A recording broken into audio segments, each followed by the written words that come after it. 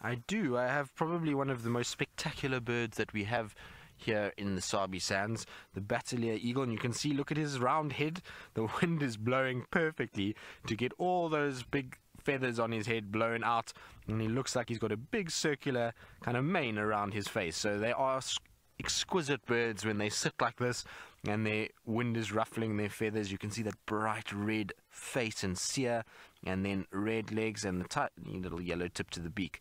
They are amazing looking birds, and particularly for the raptors. A lot of the raptors tend to be quite drab and brown and not too much coloration, but these guys really do kind of bring the raptor world to life with their looks and their amount of color that they have. But you'll find that these Bateleurs that we see here, this is an area where they nest. So there is two nests that are actually utilized in this section. One is just to the sort of east of where that bird is now, and the other one is south of us. And you'll find that they nest here most years, and last year they were actually here and we saw them on the nest itself. So hopefully this year will be some of the same again. They tend to use the same nests every year and be able to kind of grow their chicks. As long as they're safe and the chicks get to adulthood, then they will use it again.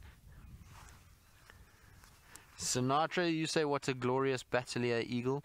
Well, it is glorious, isn't it? And like I say, the wind is blowing in the perfect direction just to get those feathers all out, that it almost looks as though he's, like I say, got a lion's mane around its head.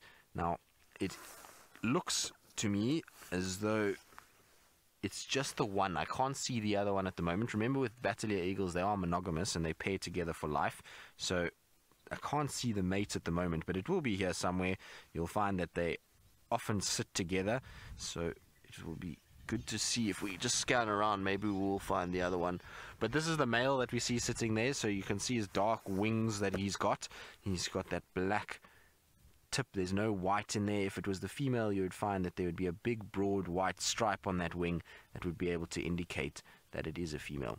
Also, you can see how short the tail is. Those wing feathers actually extend beyond where the tail is. When they're youngsters and juveniles and immatures, you'll find that the wing feathers are actually pretty similar length to the tail, but as they get older, that tail almost seems to shorten up and the wings then protrude past it. It's a very telltale sign. Even if you saw this, a silhouette of this bird, you'd be able to ID it just from that tail winged section there. It's one of the few eagles that has such short feathers there, and the reason why they have very, very small tail is because they don't need to be as stable in flight. They're not like the goshawks or even some of the birds of prey like Wahlberg's eagles and likes that need long tails to be agile in flight to be able to catch birds as they go, because remember, they'll hunt on the wings. These guys are more carrion feeders, so they don't need to be as stable in flight. They can just flop down towards where a dead animal is and then feed off it.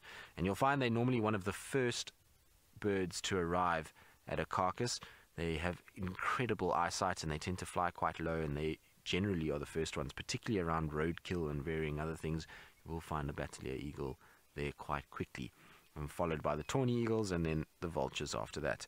And if you see Bateleurs, tawnies and vultures together, you know that something fresh is dead.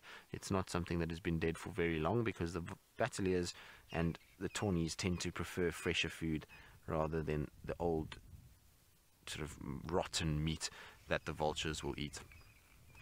But very nice. He looks just like a chicken this morning.